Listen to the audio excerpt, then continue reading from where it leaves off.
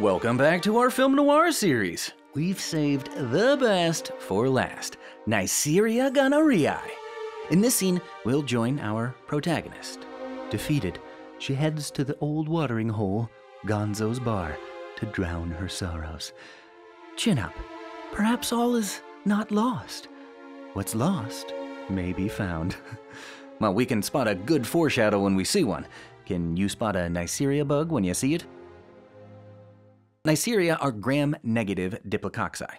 For the other common features of the Neisseria genus, start back at part 1. The only feature that will make you extra remember here is that Neisseria is facultative intracellular. Hence, the 2 red cherries in the mixed drink. Specifically, they're facultative intracellular and PMNs, or polymorphonucleated white blood cells.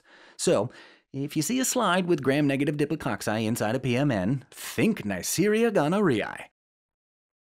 One other feature is that, unlike meningitis, Neisseria gonorrhoeae is not encapsulated.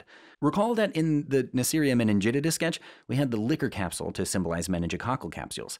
Here, we've placed this obviously broken glass capsule here to remind you that Neisseria gonorrhoeae does not have a capsule. The next thing we'll cover is something you probably already know. Gonorrhea is a reportable sexually transmitted infection, so we've added a little intimate moment between Mac and her lost flame. Aha! That's the lost flame!